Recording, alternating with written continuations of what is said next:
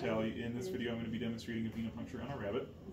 So I have my assistant here holding the rabbit here just with the towel wrap around. He's a pretty relaxed rabbit, so he's looking pretty good here. I've got her just applying digital pressure to the base of the ear, and I applied a little lidocaine ointment on the ear a few minutes ago just to kind of help numb the area a little bit.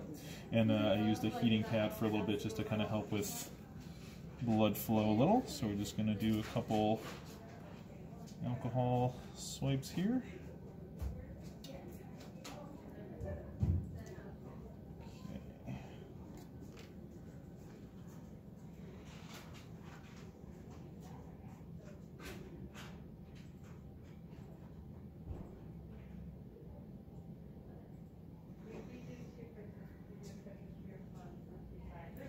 Okay, I'm going to have my assistant just apply a little pressure there.